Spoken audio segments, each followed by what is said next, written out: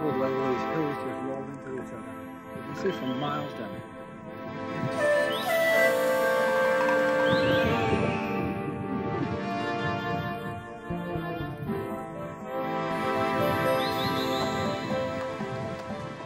45 minutes drive through the rolling hills of Johannesburg, you'll enter the valley known as the Cradle of Humankind, which has 30 to 40% of the world's fossils and information about our human ancestry.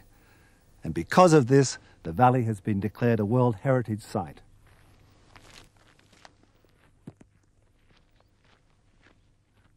So these are some of the things that have been found, but some of the things found here, Colin, as well?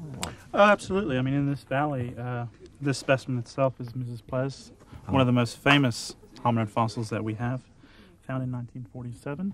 Okay. And a fossil specimen of an ape man or an ape human that existed about 2.5 million years ago. Wow. And this was one of the major fossils that proved to the world that Africa was the cradle of humankind. Pretty exciting work, isn't it? Would you find something like this in one of your sites? We have found a number of them in our sites. And how often would you find something that would just excite you and you think, wow, what a great Well, find. Yesterday when I was out here, actually, we had another, it was just a tooth, but a tooth of this species that came out yesterday. So what's up? What are you bringing out now? This is a chimpanzee, and it's a nice comparison to use against Mrs. Plez. Oh, Mrs. Plez here, okay, right. showing very similar features between our ancestors and chimpanzees, but also some similarities to humans as well. So do you think that you might find another Mrs. Plez somewhere on the site out here? Well, we found not Mrs. Plez, but Australopithecus robustus from this site, a complete skull, and it actually is this specimen right here. It hasn't been painted to look more naturally, but then we're going to put it together, are you? Put it together for you. Yep. It's actually a very, very pretty young lady. Ah, I see. You hold that there. How beautiful. And if that isn't enough, yep, complete lower dentition from the mandible or the lower jaw fits right there. Well, it's magnificent. It's like a giant jigsaw puzzle. It is indeed. Oh, it wasn't just these pieces that have been glued together as well, a number of other pieces as well. Painstaking but rewarding work at the same time? Well, I think any information that you have about where we've come from, I think it's an innate curiosity that people have, and some of that information is coming from here.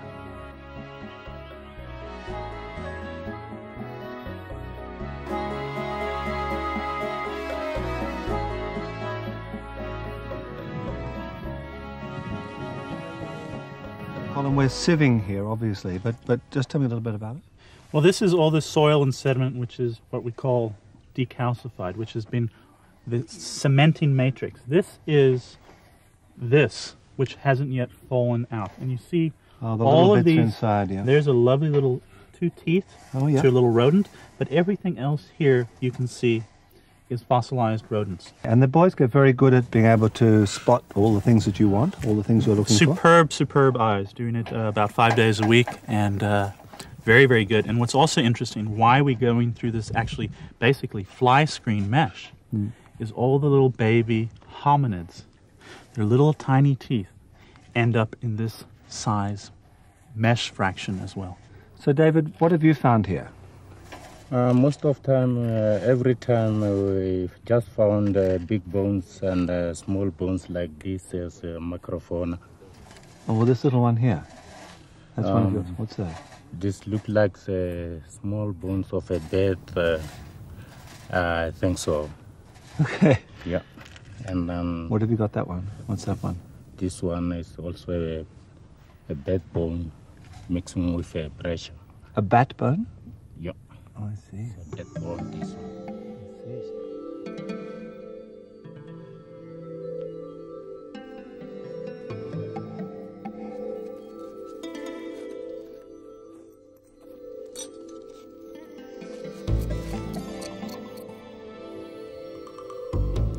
The Cradle of Humankind is one of the few places in the world where you have the unique privilege to come to a famous fossil site and watch an excavation taking place, and have a paleo anthropologist guide you through the site.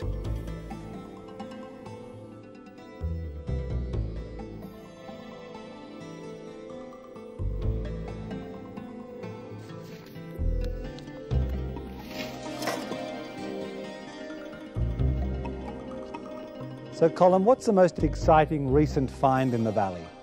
One of the most real exciting recent finds is the Littlefoot skeleton found from Sterkfontein. And I'd probably equate it to probably one of the most significant discoveries of the 21st century. And I would accord that the same significance as almost the sequencing of the human genome, the DNA, which they've just recently done. It's a complete skeleton.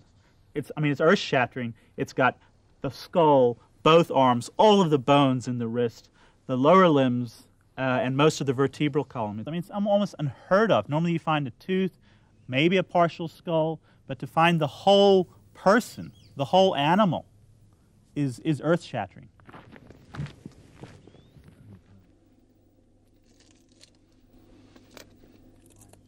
But some other amazing fossils, what I'm holding here, is the first complete female skull to Australopithecus robustus. And I'll show you how it actually came. It actually was found exactly, if you don't mind putting it together, found exactly like that. If you hold that, I'll hold there. that one for you. Yeah. So I see. So it was just on this particular rock here. And the only little tiny piece that was still part of the rock, like this fossil, was this little bit of the zygomatic, this little bit of this cheekbone coming along the other side. And the rest was in that soil like we found sieving. So this is the angle that it was found at? Yeah, this is a reconstruction of how it exactly was found as we just started to expose this little bit of soil that covered it. Tiny little bit still in the rock, and if this wasn't enough, right next to it was the male mandible. And Andre, the scientist that I work with here, nicknamed them Eurydice and Orpheus. I see, right. Wonderful. So it must have been a very exciting day for everybody. Two star-crossed lovers found right next to each other, and the real first complete female skull to this species, Australopithecus robustus.